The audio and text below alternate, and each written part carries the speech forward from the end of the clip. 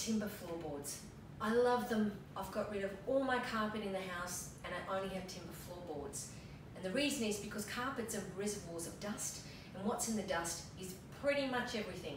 Insect parts, bacteria, fungi, dirt, food debris, solvents, flame retardants, pesticides, chemicals, air fresheners, asbestos, lead, dust, you name it, goes on and on and on.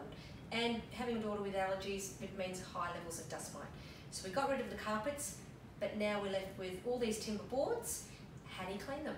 Well, let's start with what you never use on a timber board. The first of those is essential oils, especially undiluted essential oils like eucalyptus and other types of citrus-based essential oils, because they're really good degreasers and solvents. So they will potentially compromise the sealants on top of your timber boards. That's a really bad thing. So I never use essential oils to clean my timber boards. The second one is vinegar.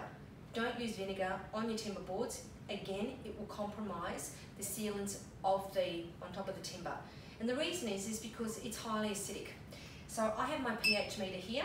It's currently in tap water. It's got a pH of about 6. Remember, 7 is neutral.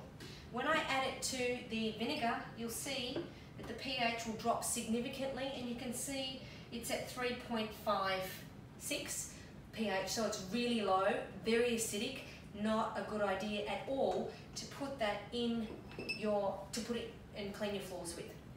That's why it's so important to use a floor cleaner for timber boards that is actually pH neutral, so between 6.5 and 7.5.